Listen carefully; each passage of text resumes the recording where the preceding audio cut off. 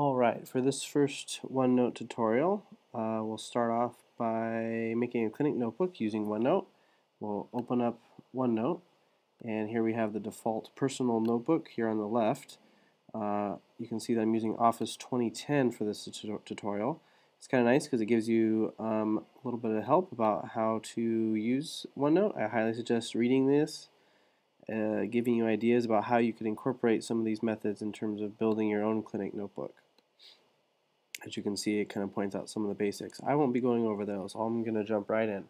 So first of all, we can right click or go on this area over here and go New Notebook, or we can go File, New, and we want to make a new notebook, and we want to store it on my computer or the web. This is where you can choose options such as syncing your OneNote notebook to your Windows Live account, which is also, there's a OneNote app for iPads and iPhones, and possibly even the Windows Phone.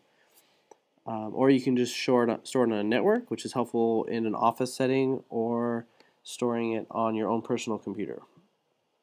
Well, we're just going to make one on our own personal computer at the time, so we're going to hit My Computer, and we're going to call this notebook a physical medicine notebook. And we can choose where we want to save it. That seems okay there, and we're going to hit Create Notebook. And here you can see we've made our physical medicine notebook.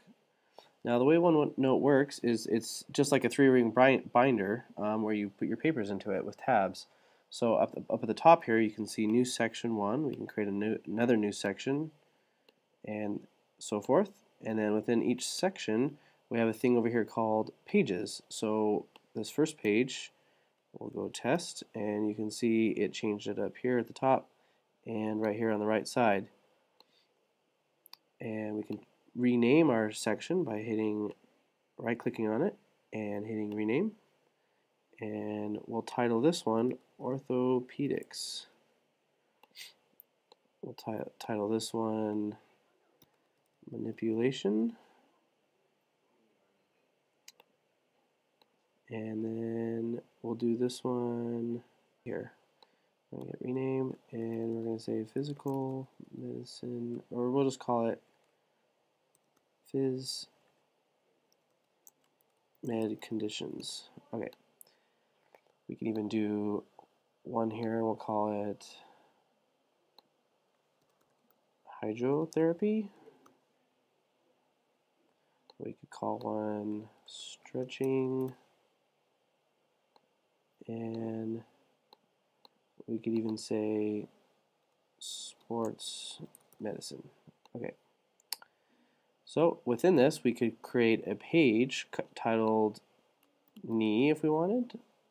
We could do a page called shoulder.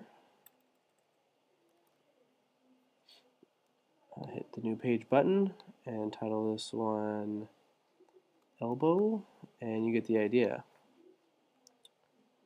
Foot,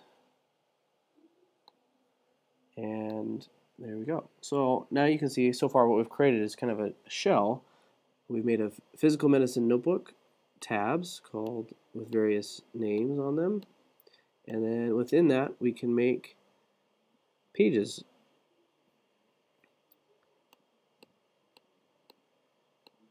Now I will show you another method that you can do, which is something I would suggest as you realize this is like a 3-tiered system. So first we have a notebook, we have a tab, and then we have a page. Well, what if you want it deeper than that?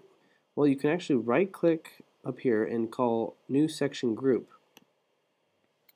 This might be handy because then you could say, well, I want to call this one Orthopedics, and within that I want to make a tab called Knee and a tab called Shoulder and a tab called Elbow. This is nice because then I can go down the knee and make conditions along each page. So I could say patella tendonitis. I can hit new page, and I can hit ACL tear.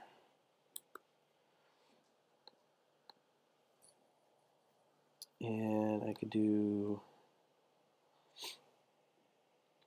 or I could do my orthopedic testing for it. So I could do interior drawer sign, and let's go to